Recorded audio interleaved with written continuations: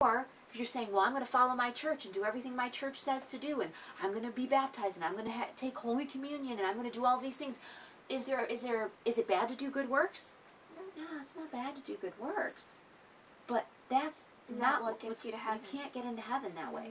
Because what it's like to God is, if I take this water, I've got a nice little water bottle here, some really great fresh spring water. Oh, that is really good. Now, that's like our good works. Good works is like that pure water. Nothing wrong with the water. It's great.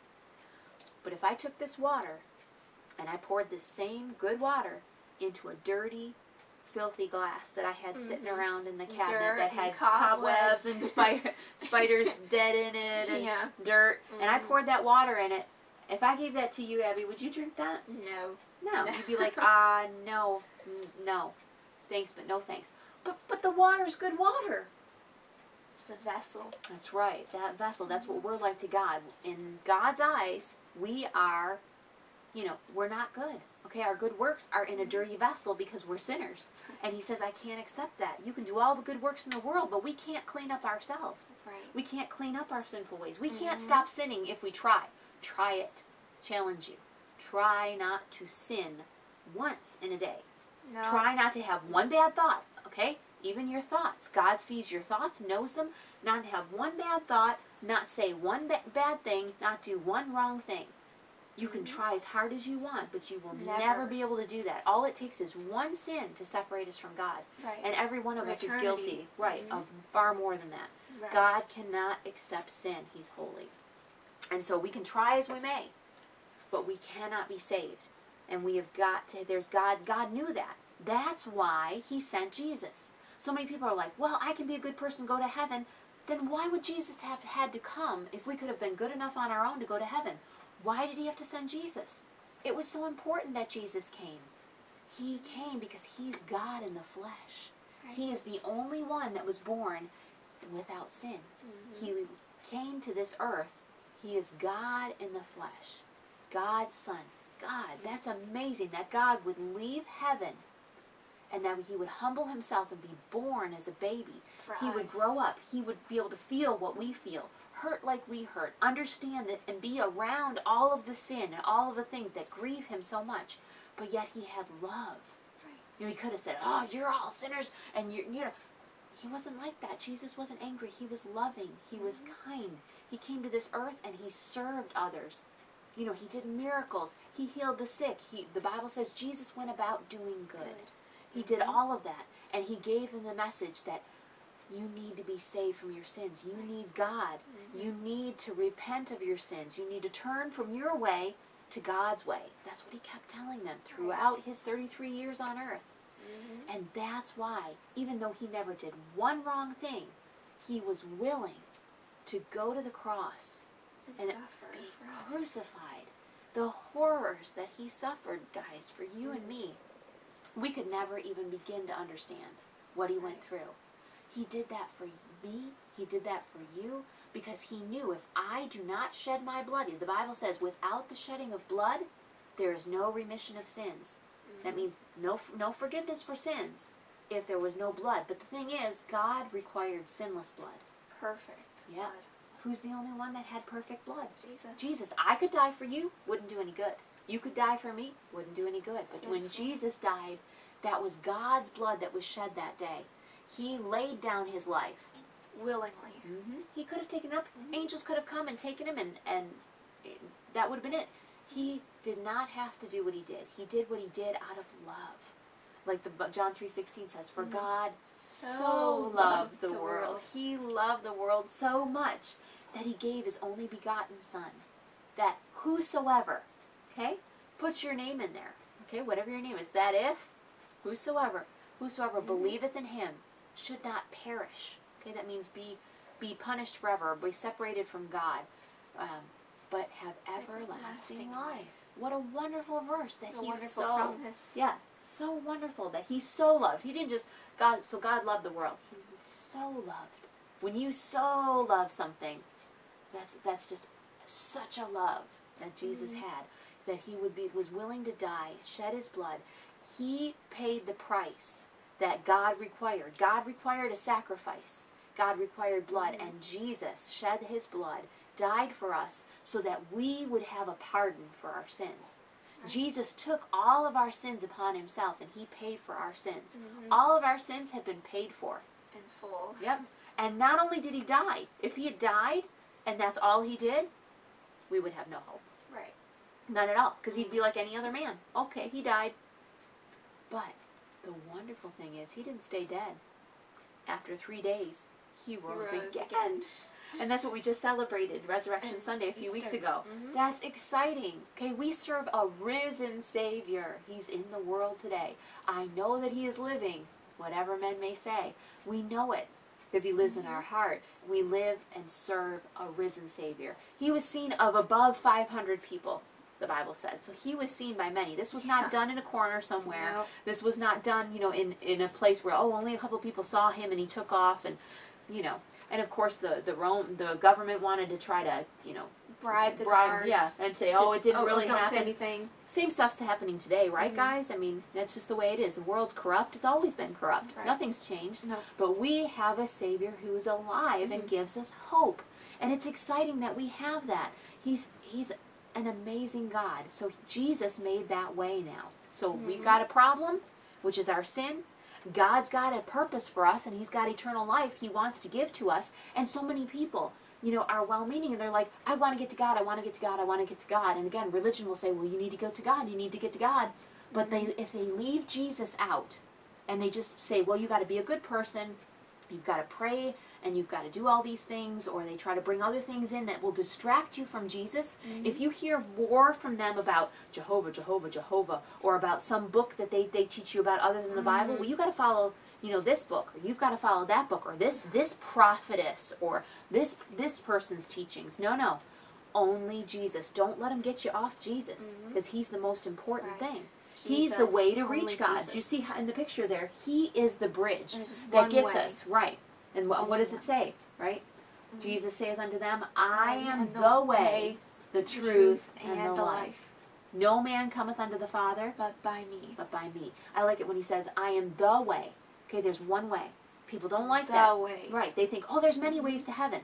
Jesus himself, said, there's one way. I am the way, the truth, and the life. No man cometh unto the Father but by me. And so, we know, because he said it. We're going to follow the words of Jesus. Okay, I'm going to follow what the Bible says, Right. because I know God doesn't lie. And No. he's given us a way to make things right. He's given us a way to reach him. So if you want to find God today, you need Jesus. You need him. And then you go across that bridge, and God promises you. He's got some great things that he's promised. Eternal life. No condemnation. Means no, you're not going to be separated from him or punished, forever in hell. You're going to be passed from death to life. And it's a wonderful, wonderful thing. And what happens is every one of us has a throne in your heart. That throne is inside your heart. Okay, inside your soul, who you really are. We all have a throne room in our heart. Right. And before we accept Christ as our Savior, and when we're born into this world, guess who we think of all the time? Self, self, Me, self. me, Me, me, me, me, me. Me. Always, right? Right. We're always concerned about number one. All of us are. We Right. all love ourselves. Of Let's be course. honest. And look at the middle letter of sin. See how I made it big like that? Mhm. S-I-N. I. Me, Yep. me, self. When Lucifer, was before God, and he said, I will be like the Most High. I. I He will was be the God. first, that was the first, sin.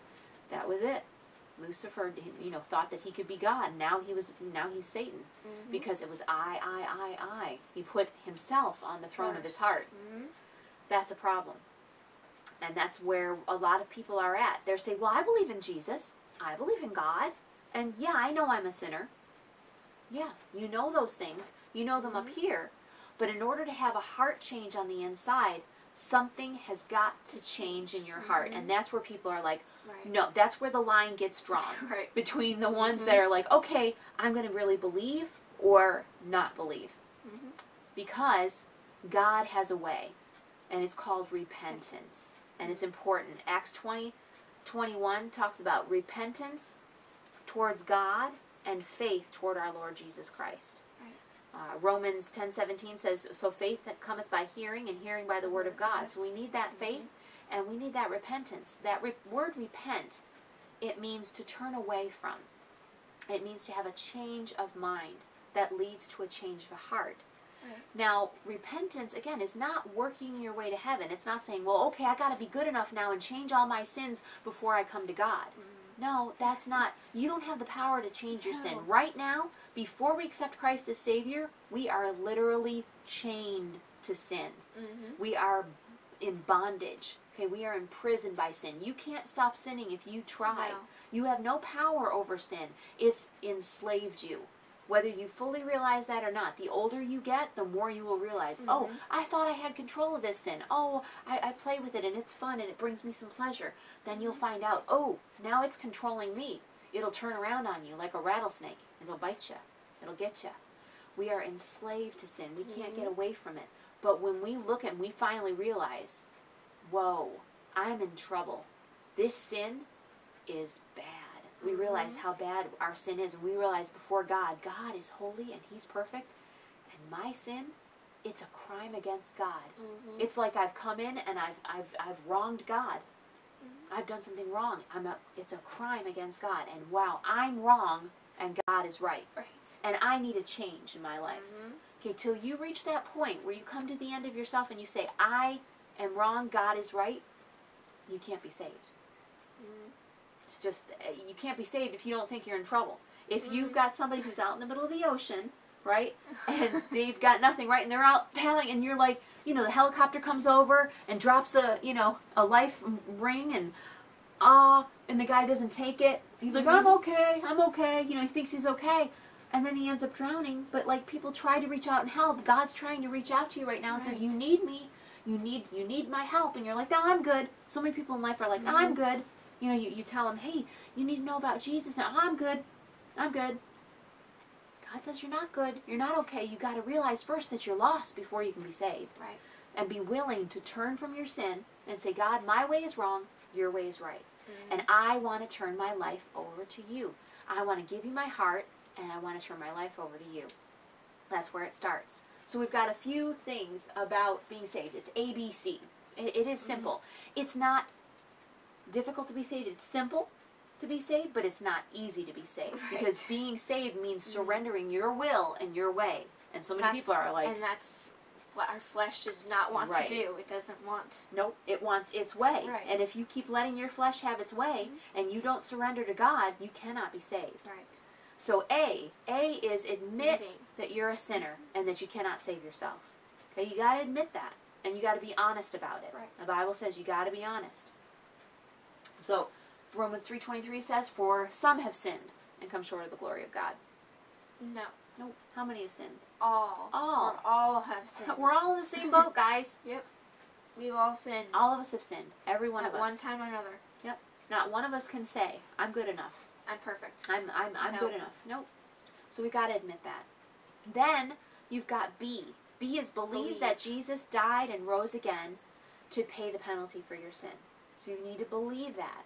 And so sometimes that's where it takes a little while, okay? Some people will say, well, I've heard the Bible, I know this, and boom, I'm going to get saved. Sometimes it takes longer than that, this believing part. We were talking last night when we had a Bible study here. We were talking about trusting God. So I've got a coin here, and this side says trust.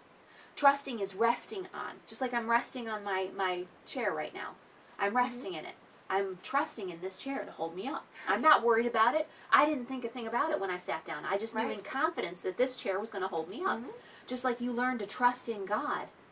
And because God's not going to fail you. Like people in your life, people in this world, they're going to fail you because they're sinful. But God's not sinful. He's holy, and you can trust Him. And then on the other side of the coin is faith. That faith is believing in something you can't see. Believing in a God that you can't see with your eyes. That's the only way to come to God is by faith. You have to be able to believe in what you can't see. The only way to do that is trust Him.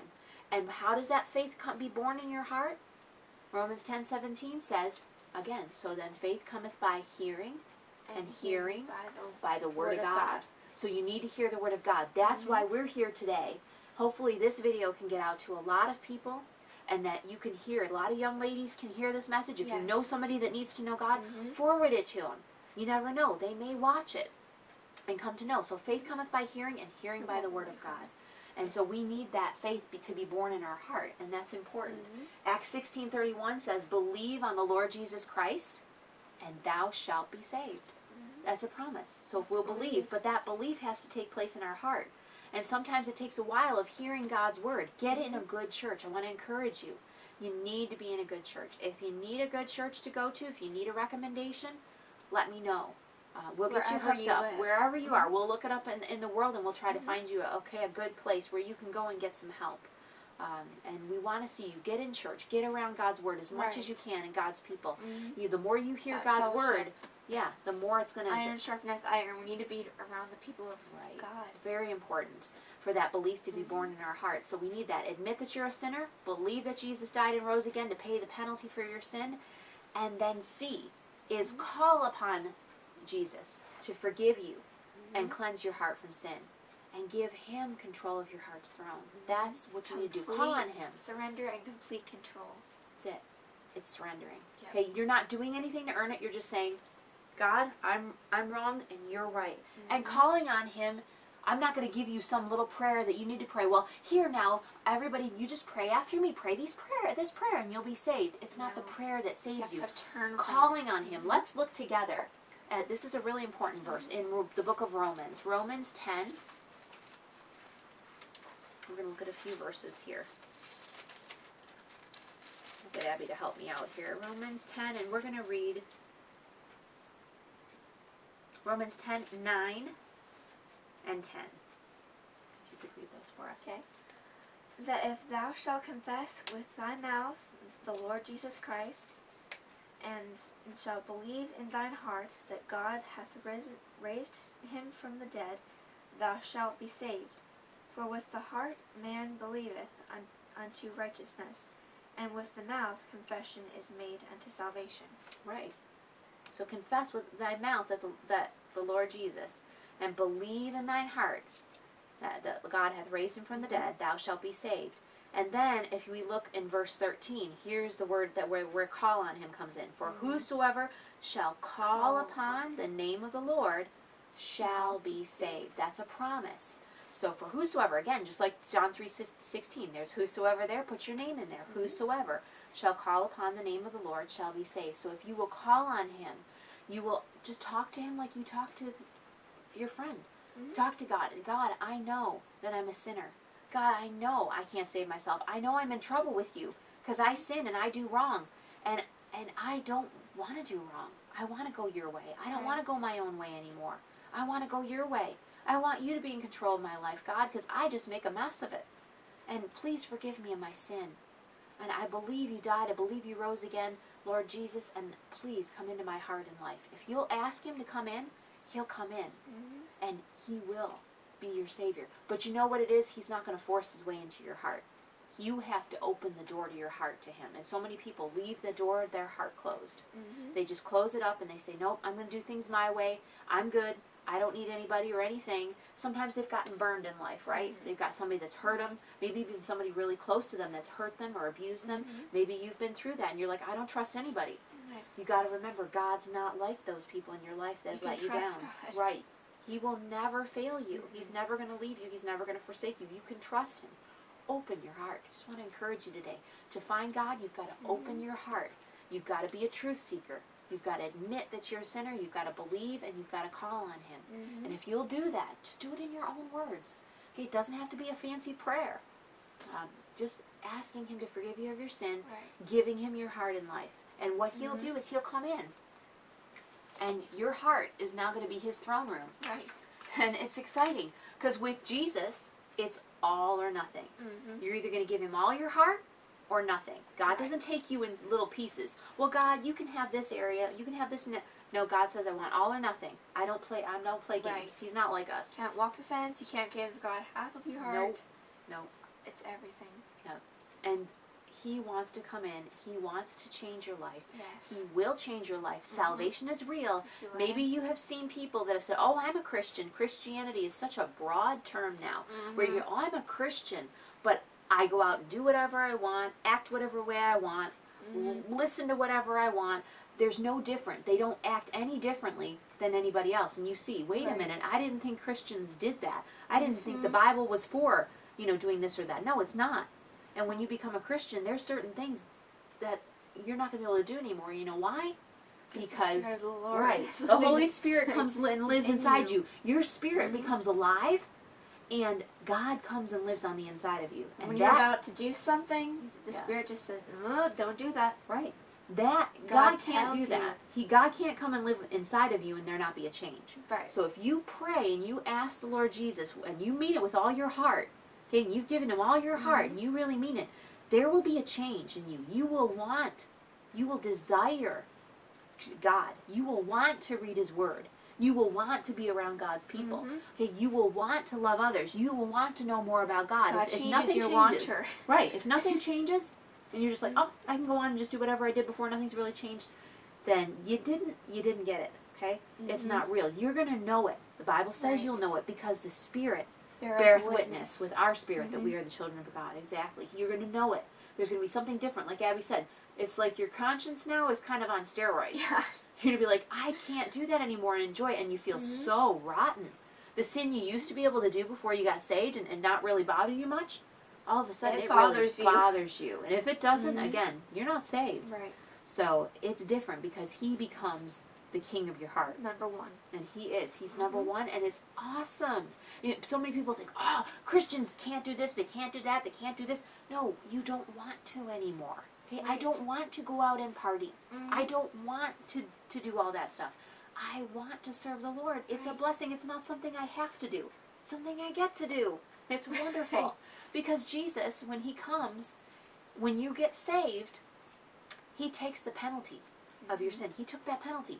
So now you don't have to worry about going to hell. You don't have to worry about being punished for all eternity because He's taken your sins upon Himself. And He's covered it with His blood. You've taken the pardon. It's like having that piece of paper when God, God's got a pardon with your name on it. And He says, if you'll take this pardon, I'll forgive you of your sins, but you've got to take the pardon. So He hands you the pardon, and if you take it, you say, yes, God, I know I need it. Please forgive me. I need to be saved. And you take that pardon, God says, now you don't have to worry about being punished for your sins. Yep, He paid it. You've just got to accept what He's already done. Okay, you don't have to work for it. But if you choose and you say, no, I don't want the pardon. No, I don't want that pardon. And Abby could refuse it. Just like a gift. If I give you a birthday gift, you could refuse it. You could say, no, I don't want that gift. That's your choice. And I would have to respect that choice. Right. And that's what God will do. God will respect your choice. If you say, no, I don't need that pardon. I'm good enough on my own. I'm okay. I'm good. I'm going to follow my church. I'm going to follow my family. I'm going to follow my culture. Or my cultural beliefs, or, those kind of things. They'll never save you. He's not going to force you. Nope. He's not going to force His way into your heart. Right. But you got the penalty. He'll save you from the penalty of your sin. Then the next thing He saves you from is the power. Now sin doesn't have power over you anymore. Right. Now you've got power over sin because you've got God living in you. And He can give you the strength now to overcome the sin in your life. You're on the winning side. Right. It doesn't mean you're going to never sin again. Some people say, well, you're a Christian. You should be perfect then. You shouldn't sin at all. No. You're still going to sin from time to time. You're not going to be sinless, but you should sin less. Less and less and less. The closer we get to the Lord, the more we become like Him. This is a learning thing. You're going to be learning the Bible. No. At this point, when you get saved, if you think you have to understand everything about the Bible, everything about God before you accept Him as Savior, you're never going to understand that all. You can never learn too much about Him. But as we grow in Him, as we get closer to Him, as you learn more about His Word, that's what we want to encourage you with this study, is get your position with Jesus Christ settled today. Don't let it go. Today is the day of salvation, the Bible says. You need to get it settled if you don't know. And if we can be a help to you, we want to be. And now, the penalty and the power of sin has been taken care of. So we're like 2/3 saved. One day, when our body dies, okay, our spirit that's now been made alive can now take our soul, that part of us that doesn't die, to be with God, because now our spirit's not dead anymore. Then we can be free from the very presence of sin, because heaven has no sin, because God's holy. That's why He won't allow any sinners into heaven, because He wants to keep heaven to be a place that's a wonderful place where there is nothing like that. No sickness, no death, no sorrow. Everybody talks about heaven. But, you know, heaven isn't going to be heaven. So many people, oh, I'm going to go up to heaven. I'm going to have a party with I'm my... going to party Yeah. and I'm going to Heaven's drink. not, yeah, I'm going to go up to heaven and ride my Harley, you know. That's not what heaven's going to be, guys, okay? It's going to be If you don't like going to church, you're not going to like heaven, okay? If you think, man, going to church is a drag, then guess what? If Heaven, you don't like you'd be singing miserable. or praying, Yeah. praising God, You're not going to like heaven. But if you like those things, and you will after you come to know Jesus Christ, heaven is going to be wonderful. yes, Praising and serving God for all eternity. What a wonderful fellow hope. believers and with Christ. Yeah, we have a wonderful, wonderful, Right. you can find joy in your life. Okay, no matter what your life is like. Okay, some of you may have a really hard life. Some of you may be facing some things in your life right now where you feel very hopeless or very depressed, and you don't think that anybody is there or anybody cares. I'm telling you today that Jesus cares. Yes. He wants to help you. He wants to give you joy. Yes. Okay, but joy is only found in Jesus. And we teach the kids, when we teach them over the summer, we teach them a little song about joy. And the letters stand for, J stands for Jesus. Put him first. Then the O stands for others. Serve others. That's what he wants us to do. Tell others about Jesus Christ. And then put yourself last. You last. That's how you spell joy. Jesus, others, and you. Yep. And there's another song here that I wanted to teach you a little bit. It's a really good song. It's just a little chorus that I wanted to sing with you, and I just wanted you to remember it, and that's kind of what we're going to leave you with the lesson today. And it goes like this. If you want joy, real joy, wonderful joy, let Jesus come into your heart. If you want joy, real joy, wonderful joy, let Jesus come into your heart. Your sins he'll wash away, your night he'll turn to day, your life he'll make it over anew. If you want joy, real joy, wonderful joy, let Jesus come into your heart. And that's our prayer today, is that you'll let him come into your heart, that you'll find him. Take full possession of your heart. Yeah, let him have all your heart. And if we can be an encouragement to you in any way, if you have other questions or struggles, we'd be glad to help. We'd be glad to point you to a good Bible-believing church in your area. We want to see you get plugged in. We want to see you encouraged. We want to see you having a life that has Jesus in it, so you can have that joy and that peace that we all so desire in our life. Yeah. So thanks for joining us, guys. You can check out other things on our YouTube channel, on the Pastor Todd YouTube channel. We've got messages and sermons by my husband. We've got songs that we sing, hymns, even some kids' object lessons, that we've done. So hopefully it'll be a blessing to you. And we'll be back in the next video with another lesson. All right. Okay. God bless you. Bye. Bye-bye.